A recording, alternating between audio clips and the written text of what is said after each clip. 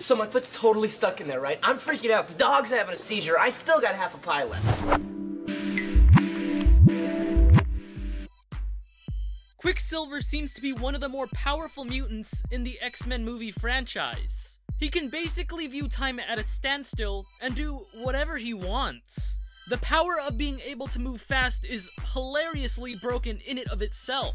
What separates him though from a lot of the other speedsters is kinda what limits him from time traveling. He doesn't have the speed force. It's basically what prevents the Flash from burning up due to running so fast, and this weird cheek flapping. It's what gives them their powers. So without this source, Quicksilver can't go far into the past like the Flash. Or most of the Flashes could. But this also means he'd be unintentionally more destructive. Super speed often comes with a plethora of secondary powers, like increased stamina, a faster perception of time so they can see, and a bunch of other stuff. All speedsters have this. Alright, yeah! But because Quicksilver doesn't have that external force, that thing that stops him from burning up from traveling so fast, that's all him. The mutant gene gave him super durable skin and bones to make sure he wouldn't just die if he ran into something. Cause if you were traveling at speeds just past Mach 2 and you bumped into a random fly in the middle of the street, you'd probably just die, like instantly. In Days of Future Past, we see him take a leisure jog inside the Pentagon, outrunning bullets and toying with everybody. But we see him bumping into various droplets of water, which, okay, seems pretty harmless, but they'd honestly kill you. At his speed, those innocent little drops of water would feel like bullets from pistols, giving off 65,000 pounds of force per square inch. There's videos on YouTube showing that it only takes 60,000 to cut through bulletproof glass and bulletproof vests, which means Quicksilver's skin is much more durable and resistant than bulletproof glass and vests. So he should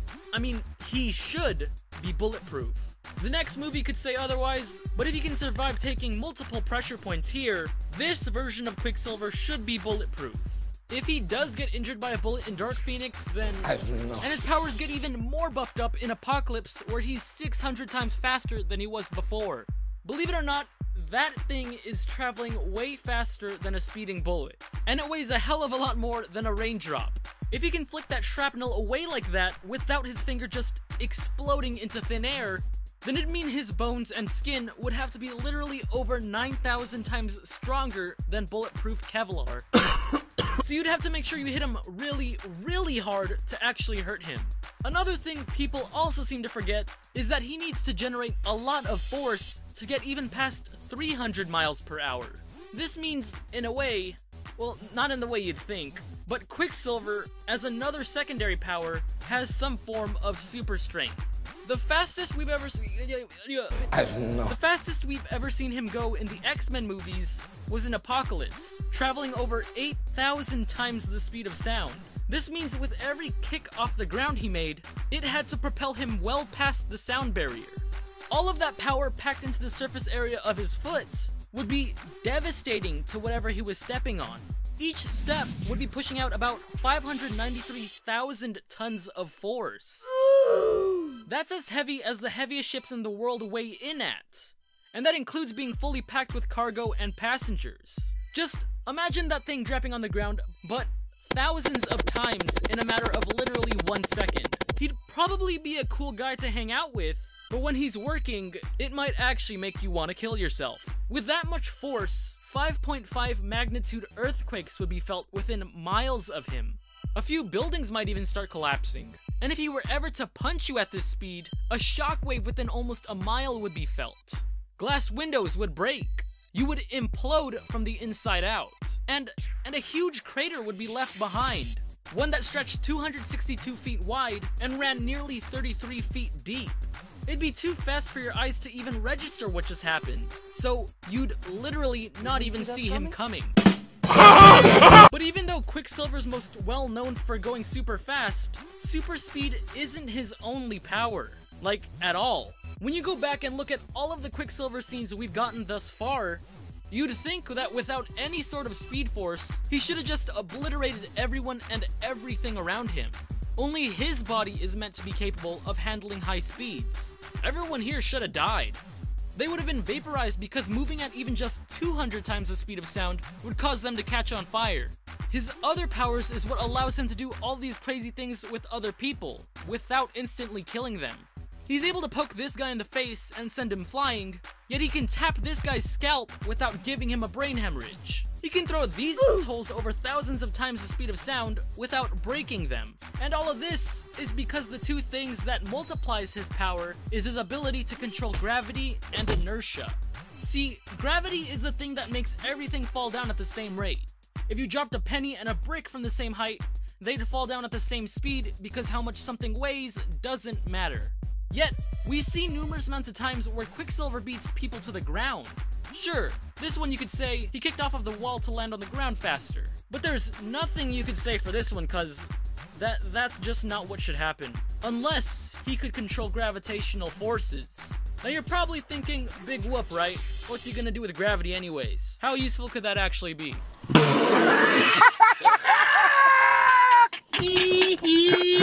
Gravity actually does a lot more than you might think. If you weaken it or strengthen it, it could indirectly slow down or speed up time itself. The stronger the gravitational pull is on you, the slower time goes by all around you. This would make sense since this Quicksilver, not the other Quicksilver, has a unique case. He's capable of going supersonic while already under the super speed perception. What's essentially happening is that he's making the gravitational pull on solely himself much stronger, while at the same time using his super speed powers to make himself super OP. Does that sound confusing? It's cause it is. It doesn't work in the way you'd think. He sort of subconsciously does it when he's messing with gravity, so it's not like he can control time itself. It's like breathing to us. We kind of forget we're doing it. We just do it. The same kind of applies to his power to control inertia. When people say, Oh yeah, that should kill you. It's way too fast for a human. That's not exactly true. It's not the speed that'd kill you, it's the acceleration that would. If your body goes to a sudden stop, or just suddenly accelerates to 99% the speed of light, your organs would just turn into juice. But if you can alter your internal inertial mass, then the trauma from acceleration becomes almost nothing. Okay, that's not true. You'd probably feel like you've been through hell still. It'd still be there, but you'd be able to handle it. The combo of these two powers totally agrees with what we see. He can move things around without altering their paths. Like in the first movie he was in, this bullet should have flown far off to the right, and this one should have went through Xavier. But no, they follow a straight line as if they were never even interrupted. And again here, these guys would be flying much faster since they were catapulted over 250 times Earth's escape velocity. But no, it looks like they were just given a little shove so they could land safely into their hammocks. He can sort of choose whether or not his moves hurt you, even if it is just a pinky or both his hands. Or maybe even if my balls were in her face the whole shot. Since space and time are warped in a weird way whenever he's moving people around and messing with gravity, burning up from moving so fast isn't really a problem anymore.